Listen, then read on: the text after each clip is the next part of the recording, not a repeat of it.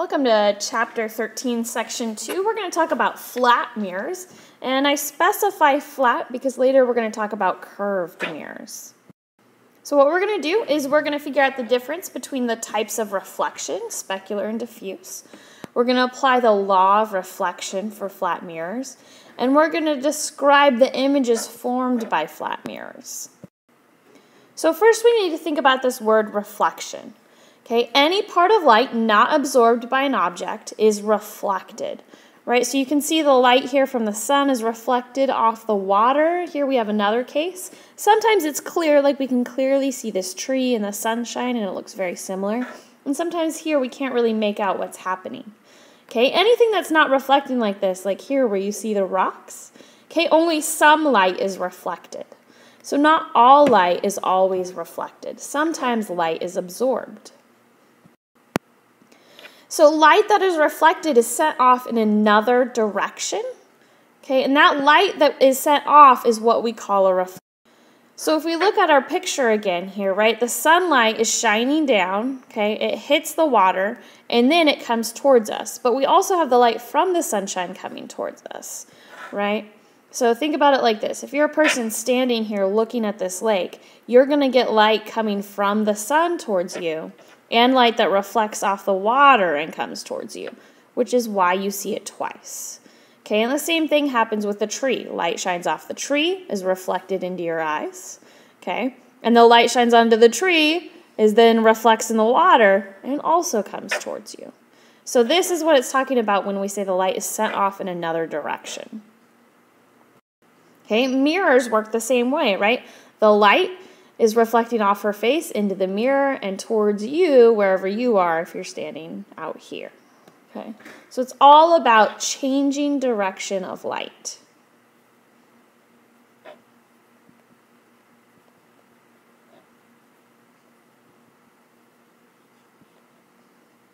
That should be a G on the end. Okay, so how light is reflected, the reason we get like really clear mirrors and why we have like lakes that are pretty clear and then other things where we can't really see any image but we can still tell there's a reflection, well, it just depends on what the light is reflecting off of. Okay, so there's two types of reflection that we're going to talk about.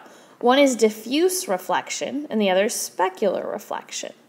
So diffuse reflection means the light reflects in many directions because the surface it's reflecting off of is not smooth. Specular reflection, on the other hand, all the light reflects in one direction because the surface is smooth. Mirrors are a really good example of this. So let's look at some examples now to understand this a little better. So here's a picture, okay? In a specular reflection, like a mirror, all the light comes in and it bounces off parallel. It's really important to notice that in specular reflection, the light bounces off in that parallel direction. Okay, so it comes in parallel, right? And it bounces off parallel. So the image that we see here is reflected here clearly. In a diffuse reflection, you'll notice all the colors go in different directions. So diffuse is not parallel. And it goes in many directions.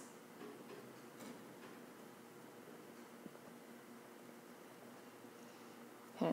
But 100% of the light doesn't have to be transferred in order for it to be specular and for us to get a good image. Okay, good mirrors will reflect 90% of the light that hits it. So another example to think about this diffuse versus specular thing is this example here of these two balls. So if the light shines on the ball's surface, you can kind of see the light. There's like one bright shiny spot. But if it's diffuse, the light goes in a bunch of different areas, and you can tell that this side is lighter, but there's no specific spot. So looking at another example, this is some artwork. Okay, so this isn't an actual picture. This is art done by Escher. Okay, and he liked to illustrate different scientific concepts. And so what we have here is this one, there's no image, right? No image. So this one is diffuse reflection of light. We can still see that there's light hitting it because we have this bright area, but there's no image to see. These other two are examples of specular, of different kinds of specular reflection. Okay, so this one you can see a clear image, okay? And it's kind of cool because if you look, he's drawing pictures of the same things that you're seeing, so it's like his own reflection, okay? But we can clearly see an image. So here we have an image, so it is specular. Here it looks like it's more reflecting off a window or something else, okay, but there's still an image, okay? So because there's still an image, this one is also specular, okay? So I have one more example of this, and this one, next one, is a real photograph, okay? And here I just wanted to show you that this one here, it still kind of looks specular, right? Because we can see it. We can see the image of the cloud in the skies and the other marbles, but it's not as clear as, say, this one. This one is much clearer. Okay, it is more clear. So this one, comparing these two, this one is more diffuse. So sometimes things aren't just specular or diffuse. Sometimes they can be somewhere in the middle. So now we're going to look at specular reflection specifically, okay? So think about a flat mirror. That's what we're going to start talking about, is our flat mirror now, okay? And whenever we have light coming into a flat mirror, okay, light will always reflect at the same angle as the incoming light, okay? So what we have here is this line here in the middle. This is what we call the normal, and we've talked about this before. It just means that it's at 90 degrees from the surface.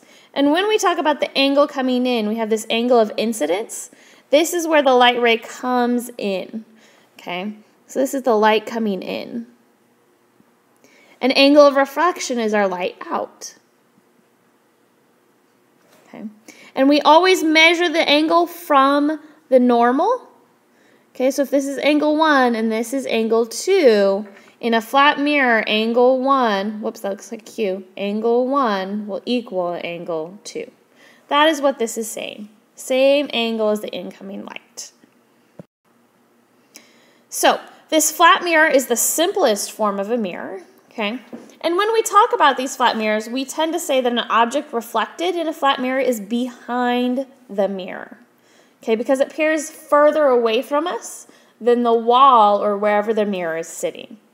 So since it appears behind the mirror, we say it's a virtual image. It's not a real image. And we're going to look at the difference of those in the next section a little bit more carefully. Okay, but here's a drawing, right, of a flat mirror, and you've got a person looking, right, and they're looking in the mirror at this bottle. And they see the bottle over here, okay? So the reason this is virtual is because no light actually travels back here, okay? There are no light rays back here. Right? The light rays are actually here and then in your eyes, okay? Because there's no light rays, this is why it's a virtual image, okay? It appears to be where it isn't, okay? So when we look at this, okay, there's a couple things we need to point out, okay? The distance between the object and the mirror is the same as the viewing distance between the mirror and the image. So in other words, if this distance here is 1 meter, then we will see it as being another meter away, so that it will look like it's actually 2 meters away. Okay, that's what that means. And that's true no matter what this distance is. If it was 2 meters, it would look 2 meters on this side and it'd be 4 meters total. The other thing that always happens with flat mirrors is the image will always be the same size and the same shape as the object. Okay, it's not going to suddenly become smaller or bigger. It will always be the same size and shape. So that's the end of section 2, talking about flat mirrors. I will see you guys in class, and let me know if you have any questions.